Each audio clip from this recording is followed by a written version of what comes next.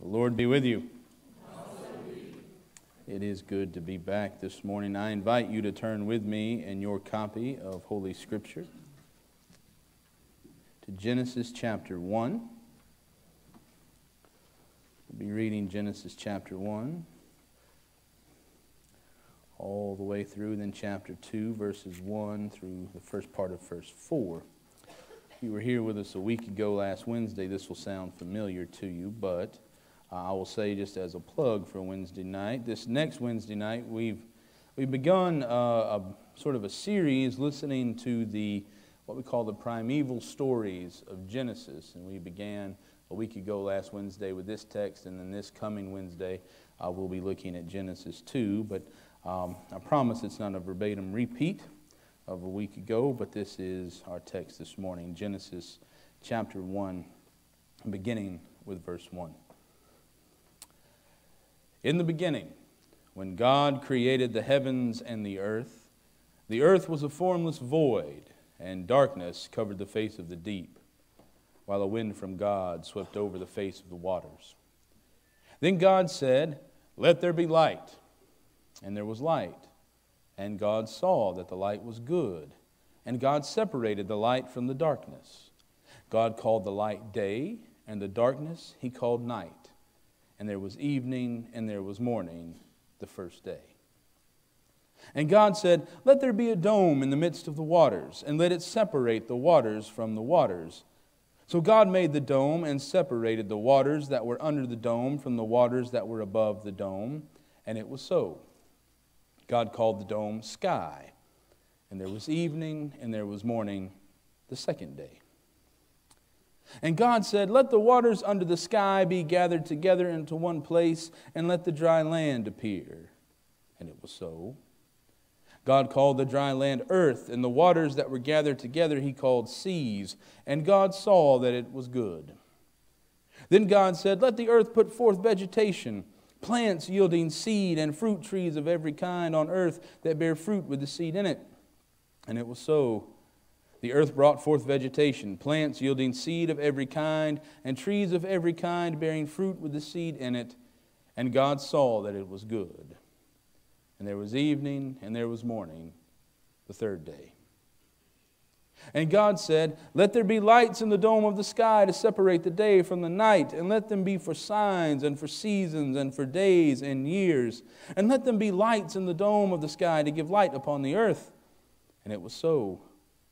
God made the two great lights, the greater light to rule the day and the lesser light to rule the night, and the stars.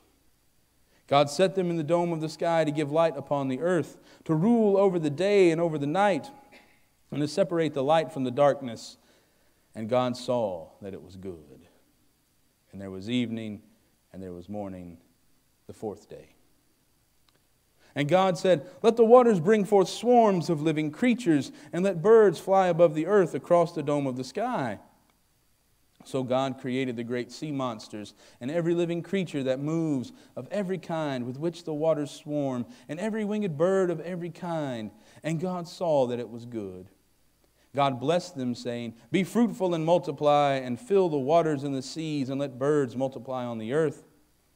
And there was evening, and there was morning, the fifth day. And God said, "Let the earth bring forth living creatures of every kind, cattle and creeping things, and wild animals of the earth of every kind." And it was so. God made the wild animals of the earth of every kind, and the cattle of every kind, and everything that creeps upon the ground of every kind. And God saw that it was good. Then God said, "Let us make humankind in our image, according to our likeness, and let them have dominion over the fish of the sea, and over the birds of the air, and over the cattle, and over all the wild animals of the earth, and over every creeping thing that creeps upon the earth." So God created humankind in God's image. In the image of God, God created them. Male and female, God created them. God blessed them, and God said to them, "Be fruitful and multiply, and fill the earth and subdue it, and have dominion over the fish of the sea, and over the birds of the air, and over every living thing that moves upon the earth." God said, "See, I have given you every plant yielding seed that is upon the face of all the earth, and every tree with seed in its fruit, and you shall have them for food. And to every beast of the earth, and to every bird of the air, and to everything that creeps on the earth, everything that has the breath of life, I have given every green plant for food." And it was so. God saw everything that he had made, and indeed it was very good. And there was evening, and there was morning, the sixth day. Thus the heavens and the earth were finished, and all their multitude. And on the seventh day God finished the work that he had done, and he rested on the seventh day from all the work that he had done. So God blessed the seventh day and hallowed it, because on it God rested from all the work that he had done in creation. These are the generations of the heavens and the earth when they were created. May God bless the reading and the long hearing of Holy Scripture. Would you pray with me?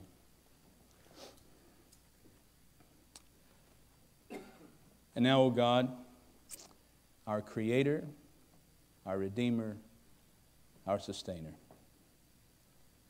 help us, O Lord, to hear what you would have us to hear, that we may do what you call us to do, so that we may be the people you call us to be.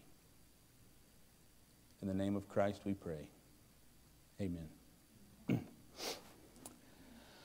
Well, when I was in the 10th grade, I took advanced biology with Mr. Bowden. You know, it sounds smart, right? Advanced biology. But when you took it with Mr. Bowden, it wasn't that advanced. To be honest with you. He had a little platform at the front of class, had a sink in it. I think he thinks he was being smooth, but we all knew he kept his dip cup in the sink. And sometimes he wouldn't even pick it up. He just would look over there and spit in the sink. But I remember the first day in Mr. Bowden's class, we got our textbooks. I remember what they looked like. I can see them now. Big things. Kind of tan colored. On the binding said biology. On the top cover, across the top said biology. And there was a picture of a sea turtle. Kind of like you were looking down on it. The shell of the turtle, his head, 4 flippers, a little remnant of a tail. We always had to turn in our books to the very back cover. And on the inside there was a big stamp, I guess the school system or the school put on there. And we'd have to write our name, the day we got the book. And then at the end of the year we'd have to have it initialed that we turned it back in. But on the front cover of that biology book, big orange sticker, probably 5 by 8 inches, bright orange, couldn't miss it, big bold type in the cover. Said something to the effect of, "This is a science book, but all the things in here are just theories. There are other ways of thinking, other ways. Be mindful of those." I mean, it might as well have said, "Don't listen to your teacher," right there in the cover. It was one of those things, still happens all the time, especially out in places like Texas, where, Texas, I don't know if you know this or not, they control the textbooks out in Texas. Biggest state school board, they get to control what goes in our Alabama textbooks. I don't think the Alabama history one, that would be stupid. But anyway, but that's what had happened. There was this big movement, right, to make sure in our science books we understood that Genesis is out there somewhere, so what's in the biology book may or may not, it's just a theory. That's what we said. Now, I wasn't a Christian then. I am now. And I think to whittle down Genesis to this sort of an issue robs it of its power. It robs Genesis of its power to say, this is some sort of historical step-by-step account, and whatever you read in science class, whatever they say on the Discovery Channel, whatever Neil deGrasse Tyson may tell you, is not true. It's the step-by-step in Genesis. Now, I'm here to tell you I'm no scientist. My interest in astrophysics is a hobby at best. Just sort of read stuff. Oh, yeah, big word. Don't know what that means. Moving on. And I tend to sort of focus my theology around the incarnate God found in Christ more than, well, what does the words say? But I think it is worth pointing out that in Genesis, The writers and the compilers of Scripture placed this story in there for a reason, to teach us something. Now you can read it as we normally do, to look at every day in Scripture. On the first day, God created light, and He separated the light from the darkness. But He didn't create it out of nothing. In the beginning, we're even told God's Ruach, God's Spirit, hovered over the waters. In the ancient world, water is a scary thing. You didn't turn the tap on and get it and subdue it. Water was scary. Water was where the monsters are. Water is deep. You can't reach the bottom of the... People couldn't swim. In fact, scary people came from the water. Scary people who were people of the sea, or in their language, the Philistines, came from the water. Scary things came out of the water. You didn't fool with the water. But in the beginning, when God created the heavens and the earth, where's His Spirit? Oh, it's over the water. Because the water is chaos. God isn't so much building a house stick by stick from the foundation. God's more like in the story in Genesis, like the teenager's mother who walks into the room. A pile of laundry. Some of it's dirty. Most of it's dirty. All of it's dirty. Some of it's not as dirty. So what do? Okay, that's dirty. You put that over there. That's not as dirty. You start sorting it out. And then, what's this on the floor? You pick up the books, you put them back on the shelf. You take the sheets off the bed. Probably hadn't been washed since they were bought. Take the sheets off the bed, put new sheets on, make the bed, straighten out the curtains, you're straightening, you're cleaning it up. You're making some order out of the chaos. That's what God's doing. There's chaos. God's going to put it in order. And so God makes light. You can't put things in order without some light. God separates the light from the dark. That's the first day. Evening and morning. It's the way Hebrews keep time. Evening and morning. Day starts when the sun goes down, not when it comes up. That's the first day. Second day, God swells up a dome in the middle of it. Now this water kind of getting in the way, just swells up a dome. A firmament, the King James says. But I don't use that word every day. I don't know if you do or not. Maybe you do. But He swells up a dome. And then in that dome, He puts water over the top, calls it a sky. You look up at the sky, it's blue. What color is the water? Well, blue. Well, we know the water's blue because the sky is blue, but they thought the sky is blue because the water's blue. So they swell up a dome. God puts water over it. Second day. Third day, God makes the dry land appear. Let's get the dirty laundry out of the way. Move the water back, move it back, move it back. Let's gather it over here, call it a sea. Gather up the dry land, call it land or earth. Let's stick some plants on it. The roots will keep the dirt from going down into the water. That's the third day. Fourth day puts lights, the stars, the sun, the moon. Fifth day, the birds and the fish. And then the sixth day, all the animals, cattle, looks around and goes, this is pretty good. But then for some reason in Genesis 1, verse 27, it breaks into poetry. Everything else up to this point is Hebraic prose, but not verse 27. It's poetry. God created humankind in God's image. In the image of God, God created them. Male and female, God created them. He looks around, sees everything He's created. Let us make humankind in our image. Adam, people. Let's make people in our image. We can get hung up on that, say, well, it's the Trinity, or maybe it's a heavenly host of angels. I choose to see what God is actually talking about here. God creates humankind poetically and blesses them. And He looks around, sees all that He's done, and indeed, we're told in verse 31, it was not just good, it was what? Very good. All the things God created, it wasn't until the sixth day, the jewel in the crown, humankind. He looks around, and it's very good. Now, the sermon I was tempted to preach comes next. God makes everything. On the seventh day, looks around, says, think I'll take a day off. I was tempted to preach it because I think we need to hear it. But see, I need to hear it too much, and so I thought I might back off a little bit. You see, God rested on the seventh day. That's not Sunday, by the way. That's sundown Friday, sundown Saturday. God rested on the seventh day. He said, did a good job, need a break. God doesn't sleep in this time, just makes a day, there it is. But on the seventh, He rests. And for some reason, we now think we don't need to do that. Oh, we can work 8 days a week. Let's go. Man, we got ball games to go to. We got vacation homes to go to. We got stuff to do. We got jobs to do. We got all this stuff. We don't need to rest. We don't need a break.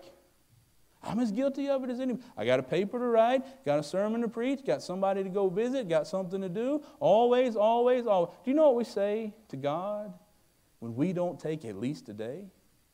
Do you know what we say? I'm better than you. You needed a day. I don't need a day. But I'm not going to preach that sermon. Instead, what I think is worth knowing, what I think is worth noting here, is what happens after God makes humankind. I thought about this on the ride out to the Rio Grande. The topography changes. Earth gets real flat out towards Texas. You can see for miles. And every night, everyone would go outside, or just about every night. And of course, we pull out our cell phones now, but we'd look at the sunset, right? We watch them, purple, pink, orange, beautiful. Coming home. The sun was going down Friday night. Big as anything, strawberry moon, big as anything on the horizon. And when I see those sorts of things, I say the same thing you do. When you go to the beach, you've eaten all the shrimp you want, you've played all the card games you want with family, and you go by yourself to walk down the beach, and you sit in the sand, and you listen to the birds, you listen to the tide roll in. I say the same thing that you say when you go up to Gatlinburg and ride through the mountains, or hike up Mount Cheehaw and come to that clearing, and it looks like you can see for miles, or up on Klingman's Dome as you watch the mountain and watch the clouds come in and settle down. I say the same thing that you say. I see that when my flowers bloom in the flower bed, when I hear the birds sing. I say the same thing you say. How can anybody see all of this and not think there is a God? But God created all that stuff. He created that sun that comes up in the morning and goes down at night, leaves those streaks of purple and orange so pretty in the sky. God created those same flowers, that same ocean, that same mountain, those clouds, trees, everything that causes us to catch our breath. God created all of those, and then He said that wasn't good enough. And He created humankind. And so I can sit on that beach and watch the sun go down and think, how can anybody see this and not think there's a God? And I can get up, and in my thoughts, in my heart of hearts, I can say, as I watch that bum on the beach, look at that old drunk. Old sorry fella he is. I can drive down the road and watch that strawberry moon come up and take that interstate exit, and there's the man sitting there, cardboard sign, probably goes out every day, begging for money, tapping on the window. Mister, can I have $1? Can I have it? I just need a little bit of money. And I roll my window up. Sucker ought to get a job. Sorry fella he is. I can ride up to Gatlinburg, hike up the dome, and watch the clouds come in over the mountains, and then turn on the news and see those people and say to myself, I wish they'd get it. I wish those people would come around to my way of thinking. I wish those people would just straighten up. I do it every time. I marvel at the majesty of creation, and I miss it when it's right in front of me. I miss it. when it has legs and arms and bones and body and flesh and breath. And it's not just any breath. It's the breath of God. I can marvel at all the majesty of creation and miss what God has right in front of me every time because it looks different. It's not the way I think it ought to be because it's somebody else and they're not like me. But God made them. Him, her, whomever, in God's image. And I can miss it. But the book says, in the beginning when God created, doesn't matter how, I don't know how. I don't know if it was 6 days. I don't know if it was like in Genesis 2 where God made us out of dirt. I don't know if there was a big bang, if there was something else. I don't know, and honestly, I don't really care. Because all I know and all I do care about, that in the beginning, God created. And the book says, when he looked around, after he had made humankind, God looked around and saw that it was very good. I pray I come to a point where I do the same. Let's pray.